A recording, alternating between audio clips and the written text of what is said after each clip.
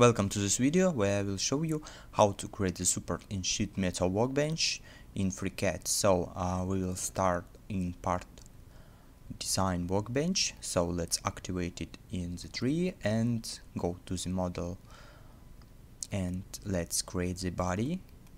You will get the axis. Okay, and let's create the sketch in XY plane here, and in 2D XY plane let's create the rectangle with this constraint. It will set the dimensions for our lines.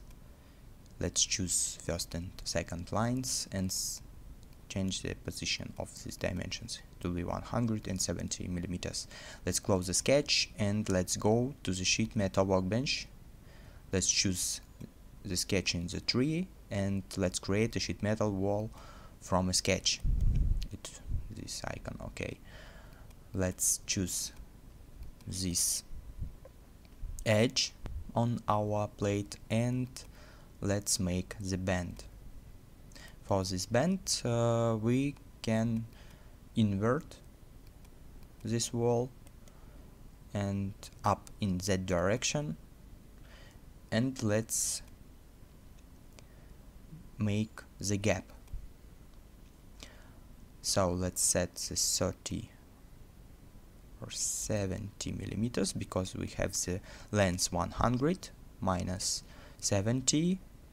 We will get the 30 length of this wall, and we can change the dimensions for this gap. Of course, if you can change the width and you can increase the length. If you will set the 0, you will close this gap on the plate. Okay, let's increase the length of extrusion this wall. Set 30 millimeters and let's choose this edge and repeat the previous steps for creation the bend. Let's make the invert true, change the direction of this wall, and now we have to create the gap.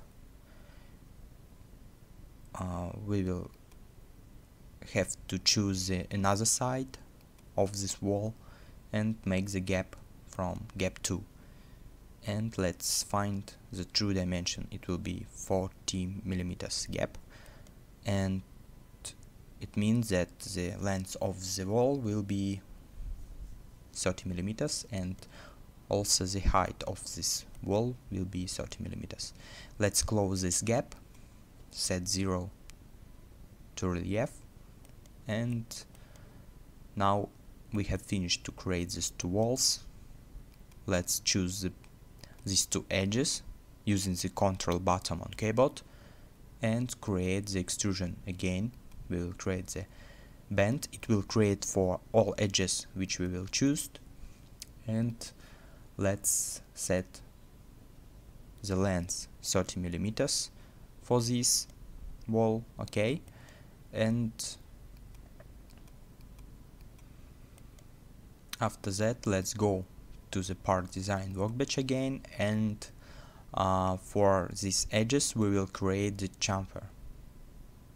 Okay, let's choose one edge of this wall and create the chamfer and click the add and add the another edges to this tree. Okay, this edge and last one, this. I have chosen the face. Let's delete it from here and click again the edge to the edge. Okay, and now let's set the size of this chamfer. It will be 8 millimeters. Okay, but how can you see we doesn't choose this edge? Let's repeat the add command and add this edge to our tree.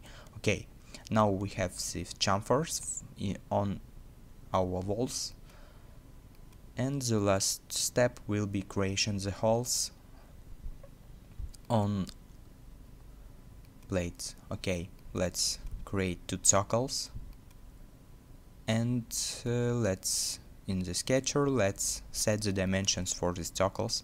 You can choose both circles and set the radius, and you can see, do you want to share the same radius for selected circles and set the radius. It will equal condition for both circles, and let's set the position for centers for these holes on the plate. Okay, let's set the horizontal position. Let's set 50, maybe some smaller, 10, and let's make, I think, 14 millimeters, and repeat it for this second circle. Okay.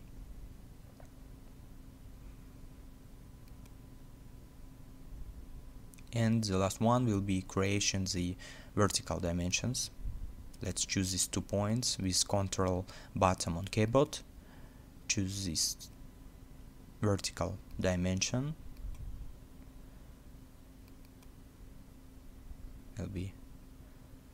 Maybe it will be 85, and it means that for these 2 points vertical dimension will be 15 millimeters. Yes. Okay, now we have the fully connected green sketch, and let's make the sum correction for radius. Set 5 millimeters radius, some smaller, and close the sketch. Okay, and for the sketch let's make the pocket operation in PartDesign workbench. Let's set 100. It will be enough for these walls. It will be 4 holes, and click OK. And now we have finished to create this model of the support. Okay, and the last step, you can to create unfold body from this sheet metal part. Okay, let's choose this surface in sheet metal workbench, click here and set this default settings, and if you will hide this pocket, this body, I think it doesn't work. Just deactivate this, and the hotkey will be space button on keyboard to hide off this model. Okay, let's hide also the sketcher, and you can see this unfold 3D model and unfold sketch. If you will go to the sketch, you can get all dimensions for your unfold model. Let's delete it and show this initial body. So thank you for watching, subscribe to the channel, goodbye.